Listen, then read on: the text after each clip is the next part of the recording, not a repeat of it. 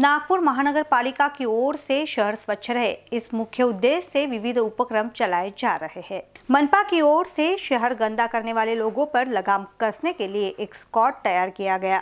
ये स्क्वाड शहर गंदा करने वाले लोगों पर कार्रवाई करती है। ऐसी ही एक कार्रवाई धर्मपेट जोन अंतर्गत भरतनगर परिसर में की गई।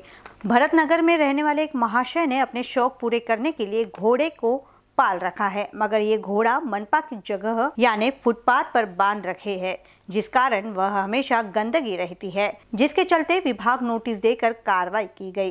त्यांना 2000 रुपयाचा दंडाचा आम्ही नोटीस दिलेला आहे आणि त्यांनी आपले रोडच्या साइडला म्हणजे मोकळी जागा फुटपाथ अशा ठिकाणी त्यांनी आपल्या महानगरपालिकेच्या जागेवरती किंवा सरकारी जागेवरती त्यांनी तिथे घोडे वगैरे बांधून ठेवले आहे आणि त्यांनी त्यांचा एक घोड्याने तिथे आपलं अस्वच्छता फैलवली आहे आणि ती पूर्ण त्यांचा जेवढा कचरा आहे तो रोडवरती आलेला आहे आणि त्या कारणास आम्ही त्यांना 48 तासाचा नोटीस दिलेला आहे।